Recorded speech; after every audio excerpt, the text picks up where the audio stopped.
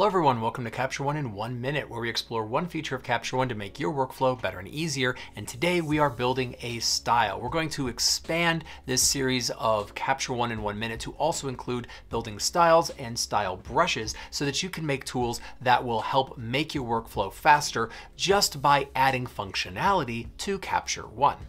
Today we are going to make a black and white landscape style, and we're going to make one that has a low to moderate amount of film grain. That's going to be our goal. So we're going to come in to Capture One, and the first thing we're going to do with this landscape is just brighten it up. And importantly, we will not be adding that adjustment to the style. That's really essential because every landscape image is going to have a different amount of exposure editing that needs to be done. So we are not going to incorporate that into the style, and we're going to take a look at how we do that at the end.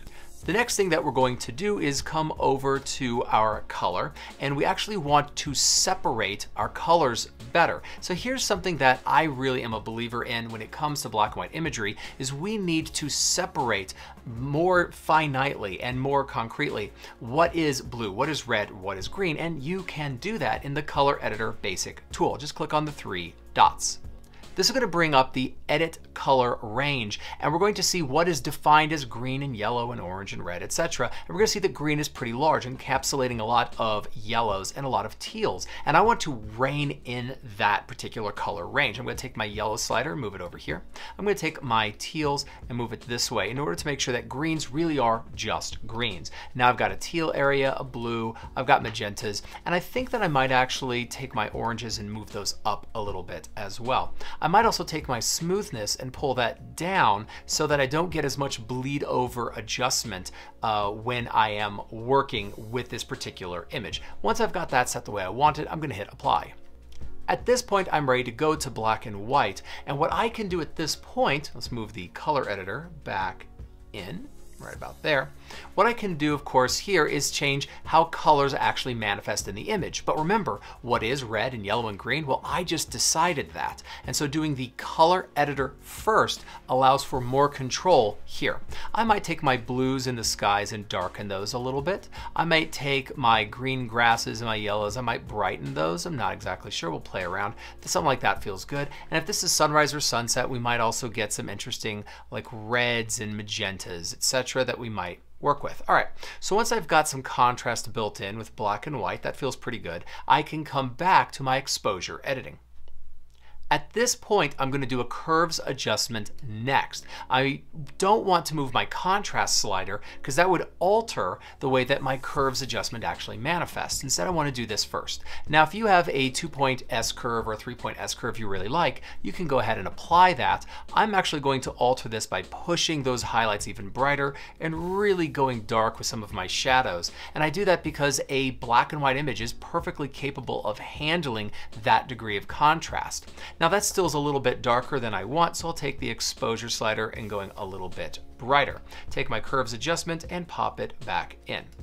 Once I've got that the way that I want, I'm now able to say black can come down. I might open up shadows a little bit. I might make my highlights pop a little bit more, something that just adds some more richness and contrast to the image. I might come down here to clarity, and I'm going to push structure. Remember, structure is for surfaces, and so it's better in landscape editing. When we look at clarity, that's more finite detail, such as on subjects and on people. Then I'm going to take dehaze. I might push that a little bit, come to vignetting, and I think adding a little bit of that might be fun. So here I'm creating a pretty contrasty image, and now we're going to add those final details by coming to film grain. I think we could do cubic grain, which actually looks pretty cool. Let's come in so we can see it. I'm going to add a little bit in here. If you want to know what it's doing, you take the slider all the way to the end and go, okay, that's what the effect is, but that's way too much. Now I can pull back on that. And granularity, I think I want it kind of small. Once I've got that looking the way that I want, I can come up here to styles, and then I can save a custom style. But importantly, we're going to take the exposure out of the edit. This way people can set up the exposure for a given landscape image first and then apply all of the things that make this a rich, interesting, contrasty black and white style. Then I'm going to hit save, and we might call this black and white landscape film grain, something like that. and then we can save it. Cool, now we have our style. So if we come to another image and we want to apply that, we can come to Styles, Custom Styles, and Black and White Landscape. Film Grain automatically adds that pop. I can come in, adjust the way that I want the exposure to look, and I've got a really nice beginning for that image. All right, that's what I've got for you today. Thanks for joining me. I'll see you next time.